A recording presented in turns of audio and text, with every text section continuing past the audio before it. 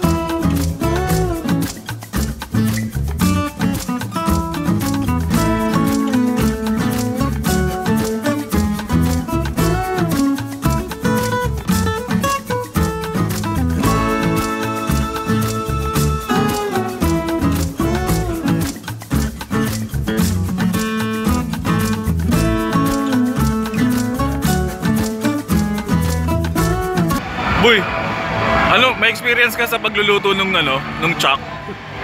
Chuck ay na beef? Oo. Meron before. Dati? Japanese restaurant. Okay. Gamit namin sa grilled beef. Sa grilled beef? Yakiniku. So pwede yung ganun? Pwede yun. Yun talaga ginagamit. Tapos sinaslice na lang namin ng thin cuts.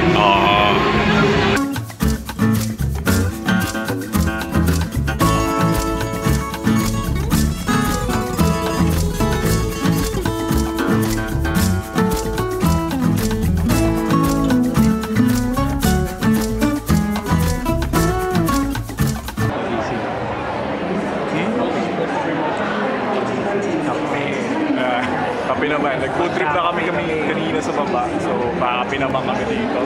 Second floor, WOFEX. Babayan nyo dito 200. Gusto kayo pagkalabas. Right.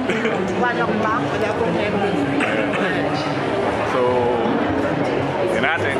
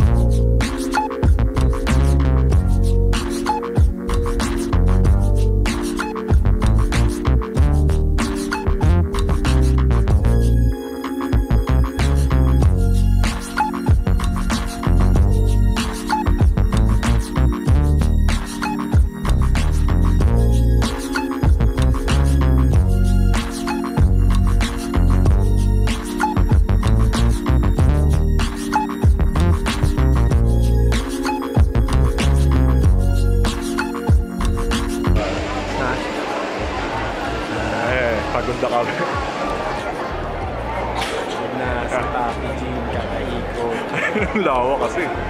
Anyway, yun yung episode natin for WOFEX. Tama ba? Tama yung pronunciation ko. WOFEX 2019. World Food Expo na lang kasi. Mahirapan mo sarili. And ayun, pinasyal lang naman namin kayo. Ang dami namin nakuha. Actually, bitin pala yung isang araw. So, super bitin. Next na exhibit. Next na expo. Next na expo, promise namin. Bilubuti namin lahat. Okay? So, yun lang muna guys. This is the Jim and Yan show. Siya si Yan. And we're out.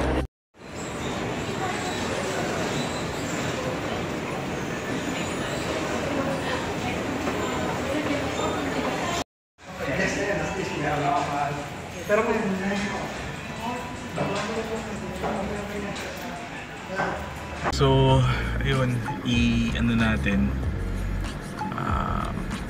Okay, ang WOFEX World of Food Expo, papunta na. Okay na sinamahan natin si Yanlai. In-invite lang naman tayo ni Yanlai kasi may invite yung girlfriend niya, si Jill. Yan yung nakita nyo kaninang babae sa Coco episode, or nasa Coco episode natin. So ito na yung bumubuo ng ating third episode. Balik gumala tayo. Napakarami nating pinuntahan. Sayang kung na-miss out nyo po yung expo na to or itong exhibit na to. Malaki yung matutulong po sa inyo niyan, lalo na kung magbe-business kayo related sa food industry. Dito kayo makakuha ng supplier. Hindi na po ako sumama sa kanila sa World Trade Center. Pinabayaan ko na muna silang tatlo, si Ben, si Jill, pati si Yan. Sila na lang muna pupunta doon. Sana nag-enjoy kayo for that third episode ng ating vlog ng Jim and Yan Show. And food trip ako, napa-food trip din ako doon sa first floor nila. So yeah, that's it. Sana. So if you like this episode, kindly press on or click on the like button, subscribe to our channel, and if you really love and you would like to show your support for the channel, please share it to your social media accounts, share it with others. Yun yung naging cover natin for the Food Expo. Alright, so that's it. We're out.